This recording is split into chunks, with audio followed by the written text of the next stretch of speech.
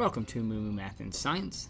In this video, I'd like to talk about the prime factorization of 10 and 56.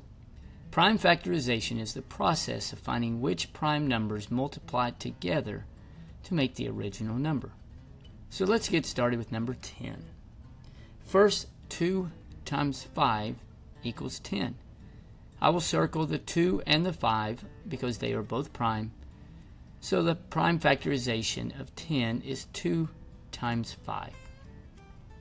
Next, 56. I will begin with 2 times 28. I will circle the 2 because it is prime. Now, 2 times 14 equals 28. I will circle the 2. And finally, 2 times 7 equals 14. I will circle the 2 and the 7 because they are prime.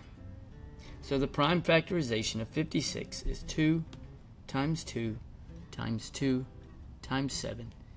And here it is in exponential form. Thanks for watching, and MooMooMath uploads a new math and science video every day. Please subscribe and share.